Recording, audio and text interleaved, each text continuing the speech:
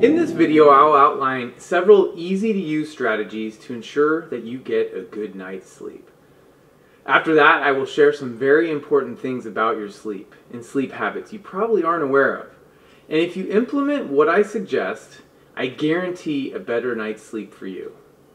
I'm not going to have you wait until the end of this video to give you the goods, but let me get this brief intro out of the way real quick. Sleeping is one of those things that I cherish and can probably say that you do too. We all value a good night's sleep, right? Your day can be dramatically impacted by simply waking up in the morning and feeling like you got a good night's sleep, versus the contrary. You felt like you did not sleep well at all. Believe it or not, you can practice sleeping well by implementing certain activities and interventions in your life, and you can get better at sleep. Chris here, registered nurse, certified clinical nurse leader with my focus being research. Let's get right to the meat. What can you do right now to promote a good night's sleep? Let's talk about electronics. You've probably heard it's not a great idea to be on your iPad or cell phone right before bed. The reason is the blue light in the screen produces delays your body's natural circadian rhythm, which is your internal clock. It tricks your body into thinking it's not time for bed, and it keeps you stimulated. The bright light also tells your body not to produce melatonin, which is a sleep hormone, and that adds to sleep difficulties. But I'm not here to tell you to stop looking at your phones before bed. I do it. I enjoy doing it before bed. It is a bad habit. I know that. I will say that I sleep better when I just read before bed and avoid my phone. But I digress. What I want to talk about are the EMFs, or electrical magnetic frequencies. Wired electrical devices emit strong electrical fields, even when they are off. Same as phones, these devices can reduce melatonin and cause sleep loss. You can buy a cheap EMF detector. I did. To see that the lamp next to your bed or your alarm clock and your cell phone produce electromagnetic frequencies. Think of the cord to your lamp that is right next to your head when you sleep as a garden hose. When you turn the garden hose on, it fills with water. When you turn it off, the hose is still full of water. An electric cord is similar in that when plugged in, it always has electricity running through it, even if the light is off. It is emitting electromagnetic waves. And research has shown that this can negatively impact your sleep and your health.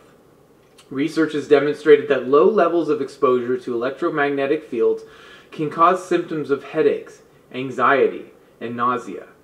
What did I do? I unplug everything around me, and the general rule of thumb, keep any electric devices, including my cell phone, at least 6 feet away from me while I sleep.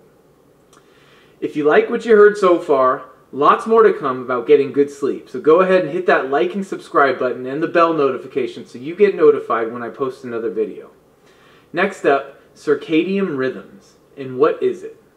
In layman's terms, it is the physical, mental, and behavioral changes that follow a 24-hour cycle, natural processes within our bodies that respond primarily to light and dark.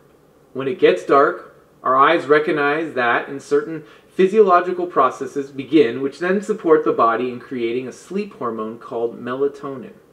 The process is much more complex than this, but it is necessary for me to get into the nuts and bolts.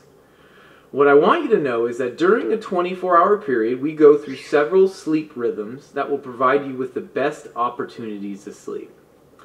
Typically, those times are between 10 p.m. to 11 p.m. and 2 a.m. to 4 a.m. These are the time intervals when the body really wants to be asleep. In addition to these time intervals related to our circadian rhythms, there are also sleep stages, periods of time when we are asleep that promote rejuvenation and recovery.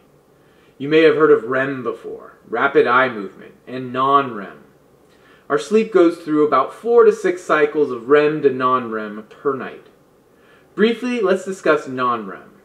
There are 3 stages in non-REM. Stage 1 is the transition between wakefulness and sleep. Stage 2, when you reach this stage, you are asleep. And stage 3 is called deep sleep, or slow wave sleep.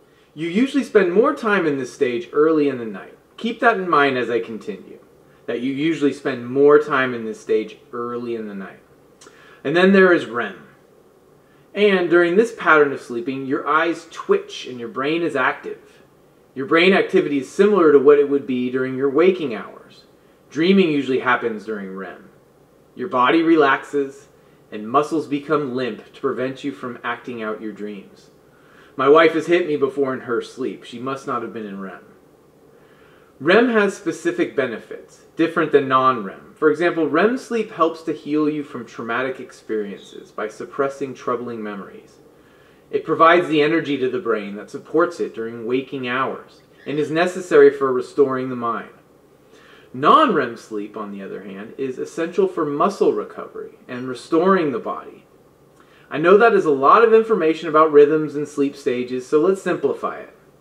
Remember how I said you usually spend more time in the deep sleep stage of non-REM early in the night? Data shows that the first deep sleep opportunity based on our sleep rhythms is there for us between 10 p.m. and 11 p.m. Note that REM sleep follows deep sleep, and after REM the cycle starts over. And to reiterate, deep sleep helps the body recover, and REM helps the mind recover. So what should you do with this information ideally? Get in bed and be ready for sleep by 10 p.m. It is that simple, and probably the most effective way to ensure you get to take advantage of the first deep sleep cycle coming your way. For me, I usually put my two boys in bed by 8:30, spend 30 to 60 minutes on my phone or reading, and lights out by 9:30.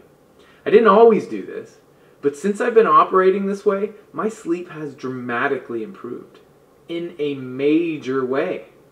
These two things, unplug all electrical and keep devices at least 6 feet away, and get to sleep at 10 p.m. will foster great sleep. Extra bonus research tip if you hung around. This one is good. Since the pandemic, many of us get to work from home. It's nice to be able to earn that dough in the comfort of your own home. Many of us can get a little too comfortable, meaning we might be working on our computers where we woke up, right there in our beds.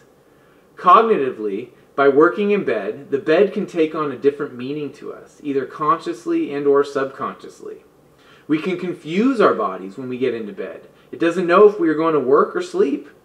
Relegate your bed to sleep and making sweet love only. The bed needs to be a stimulus for sleeping, not for being awake and working. Here are an additional 6 simple, foundational, easy to follow steps to ensure you sleep well. Alright, number 1. Stick to a schedule.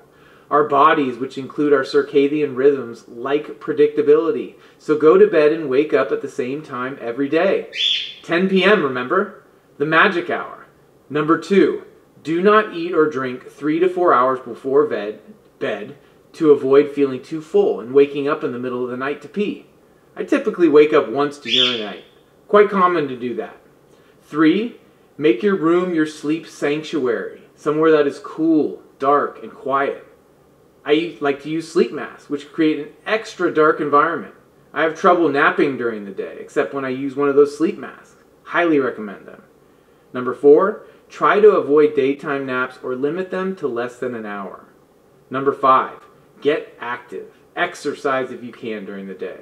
Regular exercise goes without saying, it promotes better sleep. And number 6, you gotta deal with your worries, otherwise you're in your bed thinking about them, tossing and turning. Check out my video on how to cope with anxiety. You'll find some easy to implement ways that you could use before bed and to deal with your worries effectively. Okay, those are pretty easy, right? Thanks for stopping by my channel. I hope I provided some value for you. These tips and tricks have helped me tremendously. I'm one of those people that has an active mind that races at night, thinking about a million different things. I also used to freak out when I didn't get a good night's sleep. My day would be ruined when I felt like my sleep was bad, or at least that is what my mind would tell me. Since implementing these strategies many moons ago, I cannot remember my last night of bad sleep. Sleep is just something I do now, and I do it very well. Practicing anything you want to get better at, and you will get better. Like and subscribe, please. That helps me out in a major way. Nurse Chris out.